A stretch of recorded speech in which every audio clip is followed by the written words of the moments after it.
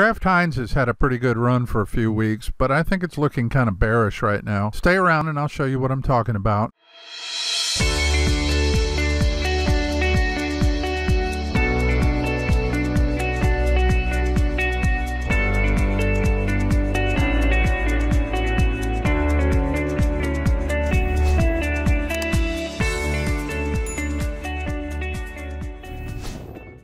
Hi, this is Tim from TradingStrategyGuides.com. I'm sorry to hear that quite a few of you are still on lockdown. Trading Strategy Guides is going to be here throughout the ordeal, so be sure to hang around. This is a great time to learn trading. Today's trade pick is a bear flag on the stock Kraft Heinz company. I'll show that to you in a few minutes, but first we're going to look at the active trades. Later on, a trading maxim that hits pretty close to home for me. Welcome to Monday. Let's get on with it. Remember to click the subscribe button and hit that bell so you don't miss any of these great trade setups. Let's take a look at our active trades. This is the Palladium setup from a couple of weeks ago. Still waiting for it to hit this first target. The Nasdaq 100 futures triggered on Friday, right there on the new setup that I showed you on Friday. So I sold it at 87.18, a stop of 92.22.75, and the first target of 83.81.50. And we wait. Here's the Australian dollar Swiss franc setup I gave you last week, and it's looking like it might trigger today. So keep your eyes on it. But if the Australian dollar Japanese yen triggers on the same day, and it could go today as well, I would only go half size on these two pairs because they are both looking to sell the Australian dollar. That could really be bad if both of them went wacky and hit the stop. That could be a 4% loss just on the Australian dollar. I told you Friday that I would review the US dollar Mexican peso and see if we could make another opportunity on this. The volume and volatility continued to decline right here after last week's trade, so I'm good with redrawing this triangle. This dashed line right here is the old triangle, and the new one is out here to include all these candle bodies right here and included these wicks right here. As before, I'll buy a daily candle close above this triangle or sell a daily candle close below this triangle. Trade management will be the same as always. I'll link the prior setup below. McDonald's setup triggered on Tuesday, like I mentioned on Friday's video. Still waiting for it to hit the first target right down here at 178.10. And the Euro New Zealand dollar triggered Friday on our new setup right here. I bought this at 181.16. Stop loss is 177.39. First target is 183.67. Again, we wait. Okay, let's take a look at the Kraft Heinz setup. Here's a daily chart of Kraft Heinz Company, or KHC, and it's showing a pretty nice looking bear flag. A bear flag consists of an incoming downtrend like this one here, and then an ascending parallel price channel like this. A bear flag is a bearish consolidation, so I will only take a sell trigger on this. And the pattern is confirmed by a decline in volume and volatility down here. I measure the volatility using the average true range, or ATR, which shows the average length of the last 14 candles. And here's the trade plan. We're going to sell a daily candle close below the bear flag. On the breaking candle, we want to see this volume bar reach up to the volume average right here. If it doesn't reach the average, but does at least reach 75% of the average volume, I'll open a half-size position to reduce risk. You can calculate the percentage by dividing this volume number by this volume average, and you should get 0.75. If you don't get 0.75, I would stand aside on the trade. The stop loss will be 1.5 times the ATR,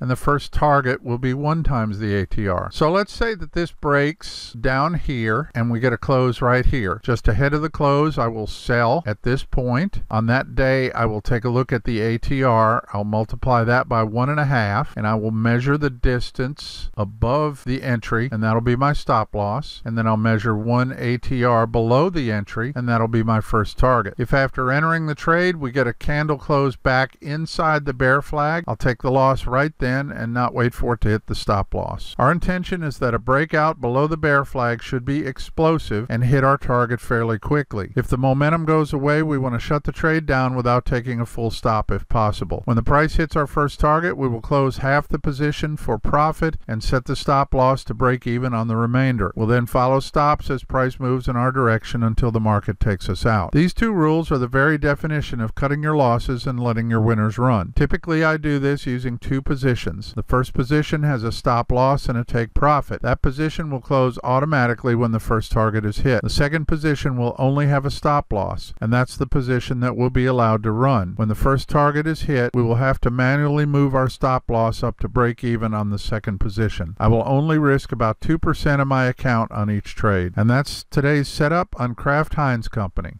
Remember, my intent here is to tell you how I manage these trades. If you've already got a good trade management plan, use it. Things that work for me may not work for you. You have to understand your own mind to find the best strategies for your trading. And speaking of understanding your own mind, that's my intent for the trading maxims. The maxims help me control my emotional impulses and keep me on the straight and narrow path.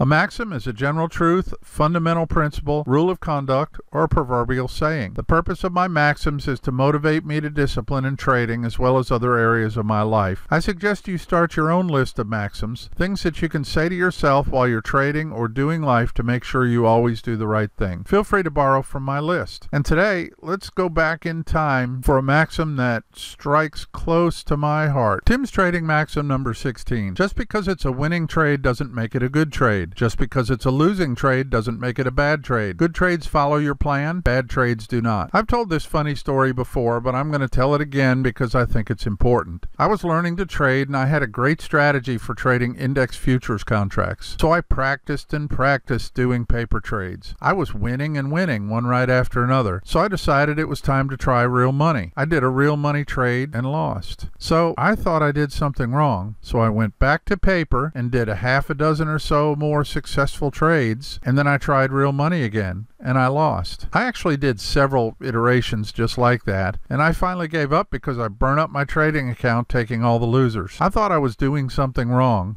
And of course, I was. I was going back to paper instead of continuing to trade real money. The truth is, if I didn't understand the concept of this maxim, I shouldn't have been trading real money yet anyway. But the point of the matter is, losing is part of your job. It's gonna happen, so don't think you're doing something wrong. If you followed your trading rules, you do have rules, right? If you followed your plan, then it was a good trade, winner or loser. Remember our Kraft Heinz Company trade plan here. We're gonna sell a daily candle close below the bear flag. If the volume is not quite average, go half size as long as it's at least 75% of the average. Your stop loss is 1.5 times the daily ATR, and your first target is 1 times the daily ATR. And remember to click the link below to the trade management video for more details. And don't forget to sign up for my free Trading Picks email list to be sure that you don't miss any of these great trading picks. I send out about 2 or 3 trading picks a week from all different markets, and you'll get to see them first. And the best thing is, it's free. I'll put the link below this video. Be sure to come back to Trading Strategy Guide's YouTube channel every week on Monday, Wednesday, and Friday at 3 p.m. U.S. Eastern Time for my new videos. Don't hesitate to ask any questions you may have. I'll either answer your question right in the comments or in a training video, or both. And remember, the only stupid question is the unasked one. Be sure you don't miss the next installment of the Trading Education series when I discuss how the market works this Wednesday. As always, thanks for watching, thanks for subscribing, and don't forget to hit the thumbs up below. Happy Monday. Let's get it.